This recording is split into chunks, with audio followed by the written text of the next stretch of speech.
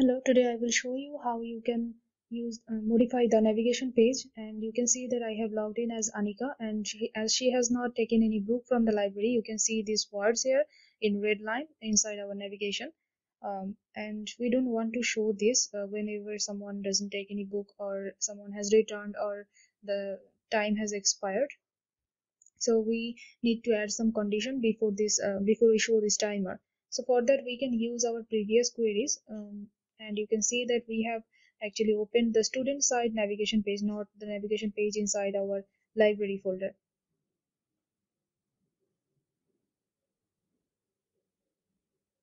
So here you can see we have used a condition for login, checking the login option, but you can see whenever we want to enter inside our student side, we need to actually log in. Before that we have actually created our common login page. For that we actually log in and inside any admin or student side, then we can enter. So we don't need this if else condition anymore. We actually needed this before but not anymore, so we just deleted this whole PHP section from here. Again, this is our student side navigation bar page. We need to modify. We don't need to modify the other pages. So after this we will delete our if condition too, so we don't need to take the login information anymore, because the person will be already logged in when they enter inside this student navigation page.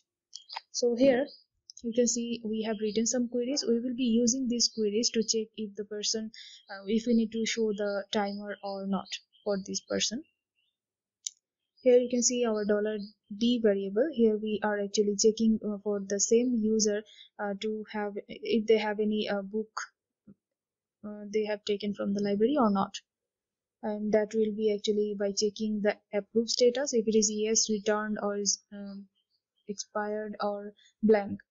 So after this we can actually count the number of rows that actually we get inside our $d variable after running that query. So here we need to write mysql I underscore, okay, not this, mysql I underscore num underscore rows. So that will count the number of rows we are getting from running that query, and that is why we need to give $b inside the parentheses. And now let's check after running this. For checking that, we can echo this output. And now let's go back to our original page and reload it again. Okay, we can get 1 here, as I have already inserted Anika inside the table issue book. Here you can see that is why we are getting 1, because there is actually 1 value for Anika that has the approved status as yes. And now if I delete this option, sorry, delete this row and browse again, okay, there is the record is gone. And now if we again refresh this page, you will see that we will get 0 here, as this is a bit small, and on the left corner I will just zoom it a bit. You can see there is our 0. That means we are getting 0 when there is no record for Anika with approved status yes. That means we don't need to show the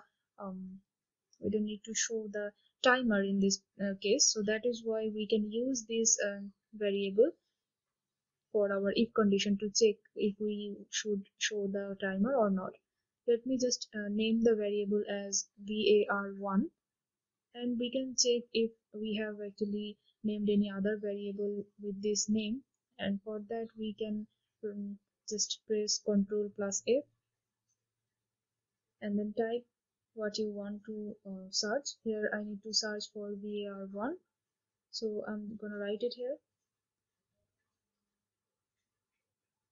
and then find all. Okay, you can see 4 characters selected and found 1 match. So only 1 variable matching, that means this is the only 1 variable. So we can use this variable for our if condition.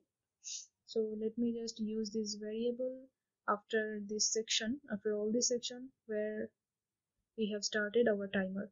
Here before this timer, inside this PHP tag, I'm gonna write if the variable you can use to condition not equal 0 or equal 1. So here, if it is 0, that means we don't need to show it, or if you can just use it like if it is 1, then we will just show our timer. So I'm gonna go with this one.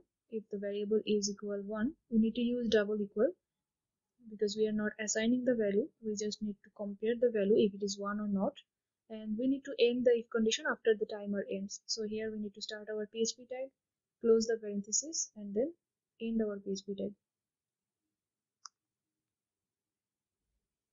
And then after this, okay, let's run again.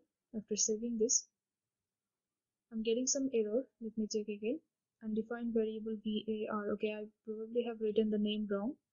Yeah, it was var1, not just var. So now again, let's save this and run again. Okay, we are not seeing any timer or any words here like previously we have seen. So now let's insert some values here for Anika with status yes, and let's give some random values here. And we need to also give some input inside our timer table too. So let's do this. Okay, now if we refresh again, you will see the timer starts.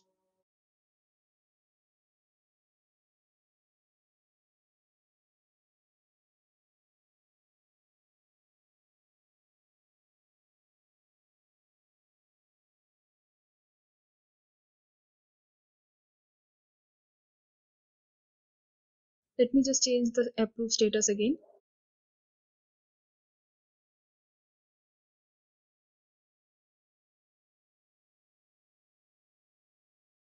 You will see we will not see the timer anymore.